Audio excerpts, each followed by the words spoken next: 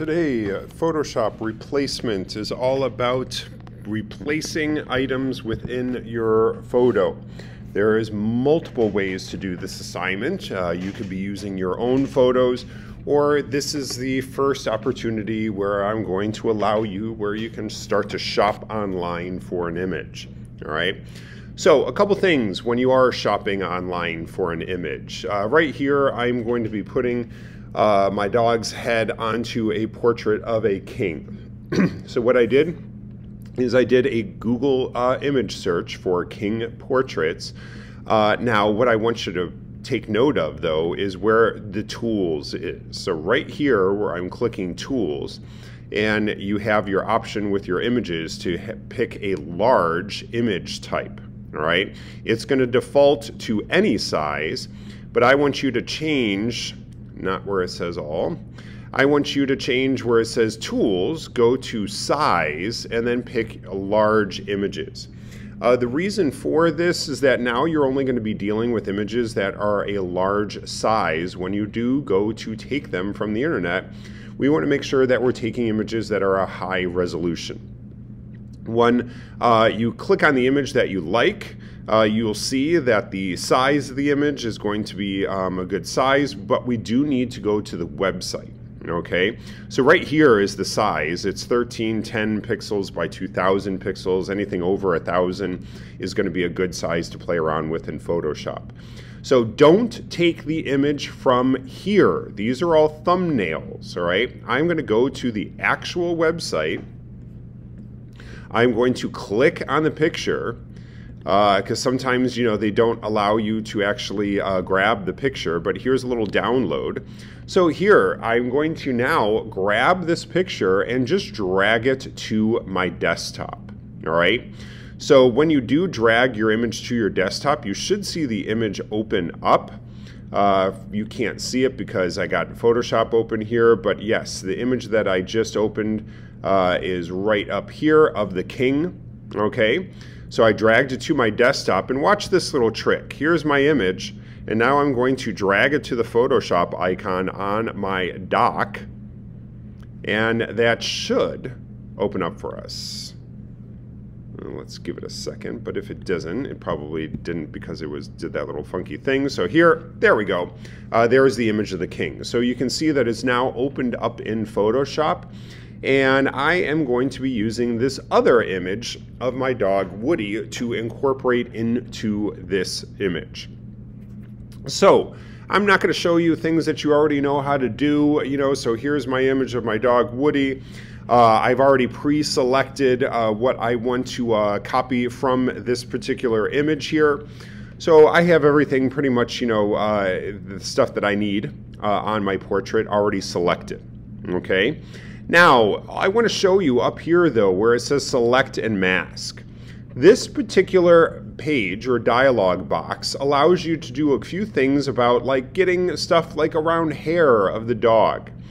All right, so again, that's under Select and Mask. There is actually a little button right here where it says Refine Hair. That will kind of help you out, but I'm going to show you how to do something else here. This brush over here on the left-hand side that actually looks like it has some hairs coming off of it right here. I'm going to use my zoom tool. I'm going to kind of zoom in on that. But you can actually see here, if I go backwards a step, so where I click that refine hair business, all right, it actually did a pretty good job of refining the hair, okay? Again, if I go up to this particular brush, this is the stuff that I'm trying to get rid of, this background gray stuff. And, you know, basically if you take this particular brush, the second brush down over here on the left-hand side, and you start to draw in between those areas, well, sure, it's going to actually start to get rid of those areas. But that refine hair, if I click on that button, kind of does it for you. All right, there is a little bit of a gray haze showing up around the hair, but we'll see if that actually gets rid of what we need to get rid of. And I'm going to go ahead and hit OK. So right now I'm in this definitely refine edges dialog box. I have to click OK, and look at what it did to the hair. It actually did a pretty good selection of the hair that's around Woody. All right, so again, you can see all this stuff over here. It got a little confusing over here. So what I can do is I can go back again to my selected mask with my hair, and then kind of draw in over some of this stuff that should be incorporated into my layer mask. And then when I go ahead and click OK, well, you can see, you know, there's the stuff that it has been selected. Remember, you also have the ability to edit within the quick mask mode. So remember, right underneath your colors, right over here on the left-hand side of the screen, if I click that red, it's going to put that red mask over the stuff that is not selected. Well, hey, I want this stuff selected. So remember, white is what we don't see, and black will draw in the red. So if I go to my paintbrush with white selected here, you can see that I am now getting rid of that red stuff that I want incorporated into my image. So I have all these hairs that I need to pick up. You know, I can kind of, you know, do that a little bit better to incorporate the stuff that I need to incorporate. And again, zoom around your image. If I switch that to red, to black, then I can draw in the red where it's needed. Okay, some red definitely got over here. So again, I'm going to go back to white, go back and make sure that I'm including everything that I need to be including. So again, this is me editing in what is called the quick mask mode.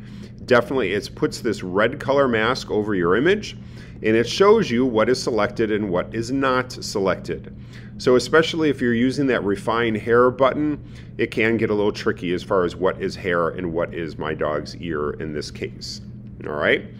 So once I got everything selected and it looks like the red is off, I can go out of this quick mask mode and kind of see what was you know, there, go back to the quick mask mode and kind of draw in the red where it's needed to. But remember, I can always fix this stuff up later on once I incorporate and bring my image into the document. So right now it's looking like, you know, everything that I want captured out of my dog Woody is captured. So I'm going to go out of this mode. So I've just selected this. And now I'm going to go to Command C, which is my good old copy. I'm going over to my image here of the king, and Command V is where I'm now going to paste in my image. You can see that the image pasted in too big, and actually some of your images are actually going to paste in real super big. So if you go to Command T is our transforming tool. You grab a hold of one of the corners, and what it will do is it will transform your object or your image to being a little bit more accurate to your size. You also will have the ability to rotate your image at this point. But just know, you will never want to hold down on the Shift key, because if you hold down on the Shift key, that's where your image is going to start to get skewed. All right, so no need for the Shift key. Again, you are just grabbing one of the corners. So once you get it approximately in place, I'm going to double click on that box to apply my transformation. Now I'm going to use my zoom tool, my little magnifying glass tool, and I'm going to zoom in on what I am trying to incorporate here. Again, my dog's head onto this portrait of our king here. Okay? So a couple things you might need to do on the layer of the king is you might actually have to get rid of some of the king's head. Once you replace your, my dog Woody's head on top of this king here, you know, some of the king might be showing up within my picture, and I want to get rid of that, okay? So what I want to do is I'm going to use what we call the cloning tool. So watch this. The clone tool is the sixth tool down on the right-hand side if you have your tools doubled up. And if I click on the cloning tool, your cursor will come up right here, and it will basically just show you how big of a cursor size you're working with. I'm going to reduce my size down here a little bit. And if you click, well, hey, it's not going to do anything.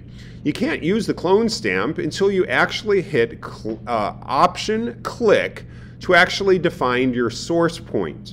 So watch this. I'm going to come over here. I'm going to hit my Option key. Notice how the key, like your cursor changes. I'm going to click once with my keypad, and now I'm actually drawing over the object of the king. I go over here. I'm going to Option, re-click, so that I can get that part of the curtain there to, flow over the king where I need it to. Now I can even take some of this dark background here, Option, click, and now start to go over the king because I know I'm going to need to get rid of some of his head. All right. So here is my move tool on the very top left-hand side, and I can use that to obviously move my dog Woody's head into position. All right. Now, Woody, how do I know if Woody's head is proportionate to the king? Well, you're going to have to do some playing around. What's going to look normal here, but also here's another cool feature with Photoshop. So over here on my layer panel, all right, and I can also kind of move this off to the side here so I can see what I'm working with. I can actually bring the opacity down of this Woody layer. All right, so back to my move tool. Now I can kind of position maybe Woody's eyes so it will be close to where the eyes are. Yeah, it actually looks like Command T. I should probably shrink Woody's head down a little bit so that, again, his eye is kind of showing up where the king's eye is. Maybe his collar, Woody's collar, is kind of showing up where it needs to be. I can go ahead and double click, bring back my opacity, of course, so I can bring that back to 100%. And now I need to start getting rid of some things off of the Woody picture, all right, in order to make him look a little bit more cohesive, all right? So, again, I can actually bring down my opacity so I can see through the Woody picture to kind of figure out what I need to do. And you guessed it, I'm going to create a blank layer mask right here. So I had nothing selected. All right, I created a blank layer mask. It's completely blank. White is what we see, black is what we don't see. So if I want to go ahead and maybe bring Woody up a little bit more so I can see what I'm working with here, so I can see his collar a little bit better. All right, so now what I'm going to do is I'm going to, with my brush, and again, I'm going to make my brush nice and defined. All right, so I'm going to bring the hardness level up to 100, bring my brush down a little bit. And now I can actually start to, get rid of his collar here. So I'm actually just drawing over parts of the image of Woody. Again, I might incorporate that collar, might not. And start to actually erase stuff that I don't need. Okay? You can always check to see how you're doing by bringing the opacity completely back to where you want it. And then now I'm going through and kind of clipping off a few things that I don't necessarily need on the picture of Woody here, just to refine that. I still have the bow showing up of the king, but maybe I might leave that. I don't know. I'll see how it looks, once I'm kind of have things completed here. I'm going ahead and, again, kind of getting rid of some of the stuff around Woody here in order to make him look like he's actually in this portrait of the king. Okay? Now, once I get things looking a little bit closer to where they should be as far as like proportion-wise and everything, now I need to actually work on making sure that this looks cohesive with the actual image that I'm trying to put it into. All right? We have adjustments that you could make. All right? There are adjustment layers. So over here, we have all of our different adjustments. We have brightness and contrast. We have our levels, curves. But also we can highlight our layer. We can go straight up to image, adjustments of our image. And then I can come over here. Now, again, we don't have all of our options because mistakenly I'm still clicked on my layer mask. So let me click over here on the actual image of Woody. And now I can go to image, adjustments. You see all my adjustments here. Brightness and contrast and hue and saturation are going to be, and even possible color balance are going to be the three things that you play around with the most in order to get your replacement to look cohesive with the actual image. I'm going to go to brightness and contrast.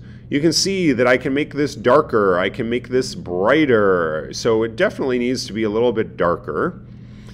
All right, and then also I need to go with some contrast.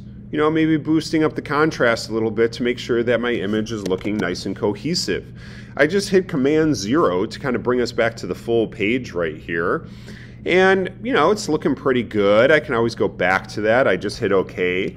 I actually think Woody's head is kind of looking kind of small on this. So I'm going to actually increase his head size a little bit. Maybe move his collar down so it looks like it's, you know, where it's supposed to be. And now that's looking pretty good. My light source, you know, I could definitely tell that it's darker on this side than it is on this side. So my light source is actually a little bit backwards for this particular image. Not that you know, his head looks really good, but just to show you, if I go to image and I go to rotate or image rotation, I can actually flip. Now, not my whole image. I want to go to, sorry about that. I want to go to edit. I'm going to go to transform, and I'm going to go to flip horizontal. All right. So that's me actually, and you know, really kind of doesn't look too bad having his head flipped the other way. All right. You know, for this particular picture, I can go back to my Command T. Maybe I want to have his head kind of put, you know, up a little bit more. So again, I just hit Command T and I just rotated. But actually, oops, edit undo. The lighting looks much more consistent with having his head facing this way rather than the other way. It looks fine. There's no thing, you know, showing me that his head should be facing the other way. Obviously, if you're doing like a profile of someone, you know, that's a little bit different when you flip someone's head. But doing it this way, I think works out pretty well for this particular image. Of course, I want to zoom back in and make sure, like, you know, that everything. So like this part of the collar of the king is looking a little weird. So hey, I'm going to go back to my background layer. I'm going to go back to my cloning tool, hit Option, and now I can actually clone out that part of the scarf there of the actual real king so that Woody's head is looking a little bit more legit within the picture. All right. Once you have color corrected, once you have done all the things that you need to do, you know, you could do some burning and dodging with your picture as well. Remember, your burn tool will make something darker. Your dodge tool will make something lighter. So if you do need to add, you know, if I want to go ahead up to my picture of Woody here, and I wanted to make this side of his face a little bit brighter to go along with the, you know, highlights and shadows, I could surely do that. I don't want to do that, but I'm just showing you that I can do that. If I wanted to make something darker, I could go ahead and go to my burn tool, make that a little bit smaller. And then again, I can burn in some of this stuff. So maybe I want to have this side of Woody be a little bit darker. Maybe have his little mohawk there be a little bit darker as well. So again, I am choosing to darken in the stuff that needs to be darkened in. And again, I'm just kind of tweaking my image a little bit more, going back to my layer mask, going back to my brush and knocking off a couple of this stuff off of his chin here to make that look a little bit better within the image as well. Okay.